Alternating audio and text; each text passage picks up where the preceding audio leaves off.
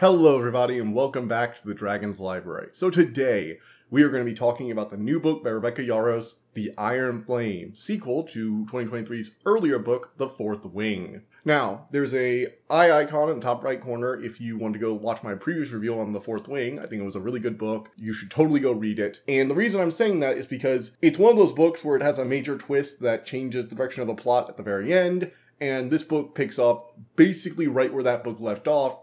So you have to know about that stuff, and if you're going to listen any further, there are going to be massive spoilers for The Fourth Wing. So if you haven't read that, go read that, go check out my review, one of the two, then come back here so you know what the hell we're talking about. Okay? Everybody good? So, after the events of The Fourth Wing, Violet realizes that her brother Brandon is alive, Venin, these mythical creatures that suck magic from the land and drain it dry, are actually real, and their entire government has been suppressing that information for almost 300 years, in order for people to not realize the wards aren't supposed to be keeping out enemy nations with Griffin Riders, they're supposed to be keeping out monsters who are literally murdering the rest of the continent. Xaden, son of the previous rebel leader who had been fighting to overthrow Navarre's government in order to help the rest of the continent fight these monsters, has been secretly working with Griffin Riders from the enemy nations in order to funnel them weapons which are made from the same material that Navarre uses to extend their wards and block the Venin from encroaching upon them. Now aware of this fact, Violet, Xaden, and the rest of their small squadron, minus Liam, who died, returned to Basgaia and managed to essentially force the leadership into a you can't prove that we were doing something we weren't supposed to without revealing the secret to the rest of them. And so they essentially enter a cold war with the new leadership of the college. The head gets replaced, and he starts targeting Violet and the group, trying to make them slip up so that they can be executed. Basically, upper leadership won't kill such valuable writers like Ryerson or Violet, who have very powerful signets and magic abilities and dragons, until they're absolutely sure they know this information. Meanwhile, Violet starts pushing away the rest of her friends, who get increasingly worried, as she becomes increasingly worried that if they figure out anything, they will be killed as traitors, secretly of course. And, of course, having to watch out for Dane Amos, who can read memories on a touch, and betrayed her at the end of the last book. It's basically a sort of inverse of the last book, where Violet was just trying to survive the college, and now she's actively going out of her way to do, spy stuff and transport weapons with Xaden. It's actually a really interesting twist, and it makes the second year feel very different from the first year. Because in the beginning, Violet was this, underdog protagonist. She was very physically weak. And until the end of the book, she didn't even have that powerful of a signet. She didn't have her signet until much later than the others, and it was very hard to control. So we get this twist where now Violet's having to do almost spy operations while the leadership of the college is trying to make her break and admit what she knows so he can just justify killing off her and Xaden. Now, I won't say much more because I don't want to get into massive spoilers about where the plot goes.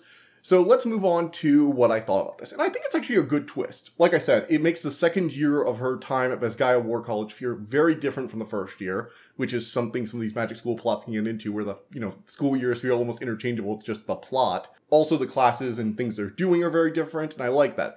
It never loses the fact that people die at Basgaia all the time and the brutality of it. Actually, they end up meeting some Griffin Rider trainees because they're on, Violet's on friendlier terms with Griffin Riders now. They're all like, oh yeah, we have to jump onto the backs of griffins off this cliff. It's like, oh, so it's like the parapet. It's like, so what happens, how many of you die? It's like, nothing. We fall into the water. We're trained to die from high heights. None of us die. The people save us. They're like, your college is insane. And it points out how, actively harmful it is to Navarre that they kill off so many of their recruits. Griffin Riders regularly point this out, and I liked it. I liked the book being self-aware that Navarre is this ultra-militaristic isolationist society. In addition to that, it doesn't actually paint them as wholly evil. The Navarrian government has done some fucked up shit in order to keep Venin very quiet. They've had some people in their government murdering cadets who find out too much. They kill off any Intensics. These are the magic users who have signets that let them read people's mind. For example, Violet's friend Dane has a classified signet, because if anyone knew his signet was, I can read minds by touching you or can see memories, he would probably be killed. But upper leadership said, well, your thing only activates when you touch people, so we can control this and use it for interrogation.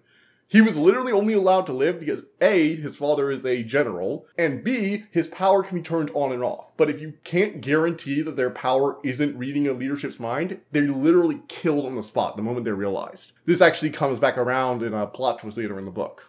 However, despite all of this, despite the harsh methods they utilize, I can't really say Navarre's government is evil. Like, don't get me wrong, they're definitely assholes. But when the wards first went up, there was apparently a call for anyone who wanted to migrate to Navarre being allowed in. Granted, they cut off that date and was like, no one in and out now. So that's not great. And at the same time, they did this to keep themselves safe. From their point of view, we care about maintaining our wards. As long as we keep the wards up, we are safe, and we are a nation where the Venin can't get in. They're wrong. They're not as safe as they want to believe they are. But from their perspective, this is a hard decision that keeps their country safe. And Violet's own mother admits later on that I was kind of right about her. I mean, I speculated on her and what she knew and how she was acting in the first book, because I was like, does she actually care about Violet? Because she's portrayed as kind of like this asshole mother who wouldn't care if she lived or died. But, alright, minor spoiler for this, okay? We finally figure out why Violet's mother sent her to the Riders Quadrant. Because if you didn't know, if you didn't read the first book or listen to my review, Violet was originally supposed to join the Scribe Quadrant, who are sort of like the military information gatherers. Violet was very intelligent. Like, she was being trained to be like the next head scribe, even before she got into Quadrant. And her mother knew, from Violet's own character, from her father's character, that when Violet found out that the Venin were real, because the scribes are in charge of making sure the records are clean of that nonsense, and their heads are always informed of it, Violet would not take it well. She would do what she's doing now, which is trying to help people, and she would not be powerful or dangerous or untouchable as she is now, you know, bonded to a black clubtail, one of the more powerful dragons, the powerful signal. They can't just instantly kill her, they have to prove they know. The moment that the archivist in charge of her thought she knew the truth and believed she would not side with them, she'd be quietly killed, which I still suspect might have happened to her father. I'm still not letting go of that theory. So her mother was like, Violet's going to get up in arms about this, wherever I send her, she's going to the Riders Quadrant. Because at least there, she can be powerful enough or above the rules to a degree that she can't be instantly killed, which I think was good characterization for her. I like this. And she doesn't really ask for forgiveness. She's like, you guys are alive. Your siblings and you are alive. And once she finds out Bryn's alive, that's like a massive weight for her. And it makes her come across as a lot more human than she had been in the previous books, which I liked. Violet is still one of my favorite characters. I like her relationship with Xaden, although sex scenes are a bit much. I'm not really into that, so I don't have any comment. I do like the stuff they did with Andarna, especially near the end of the book. It's a big plot twist, not going to spoil it. Finally, I also like that we got to see a lot more of the world outside of Navarre. We actually go to another country, and they have to barter for this forge that lets them forge the daggers out of that special magic material that lets them kill Venin. And I like we get to see like all the different aspects of this. We get to meet Griffin riders and people from other countries. We learn more about the world, these islands that apparently Navarre are on bad terms with now.